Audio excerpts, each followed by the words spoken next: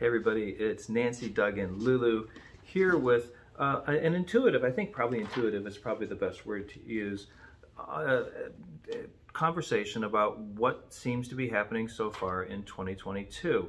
We're wrapping up January and we wanted to share our experiences for what's going on in the Pittsburgh, greater Pittsburgh and North marketplaces. So what do you think? It's a really interesting market.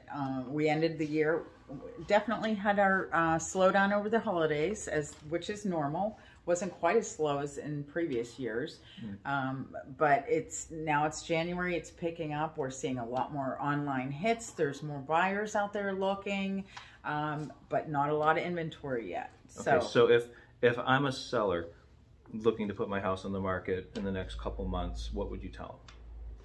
I would say put your house on the market as soon as you can. And the reason is because you have less competition right now. There's not a lot of inventory out there. There are definitely buyers out there.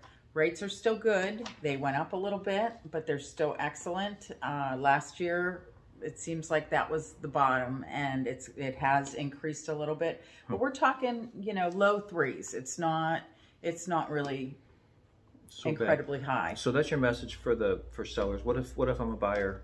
What are you going to tell me? If you're a buyer, give us a shout, because you need somebody who's on top of it, who can get you into the house as quickly as possible, so you don't lose your opportunity to buy a house. Yeah, the playing field looks like it's going to be a little bit more leveled for buyers this year. Yeah. Last year wasn't a lot of fun to be a buyer because of all the multiple offer situations, and so far right now it's looking like this is a great time both to list your house and to be a buyer. So if you want more information, or if you want an agent to work with, Nancy and I would be happy to be your real estate partners. This is Nancy and Doug with the Doran team and RE/MAX Realty Brokers, and we'll see you next time. Stay safe.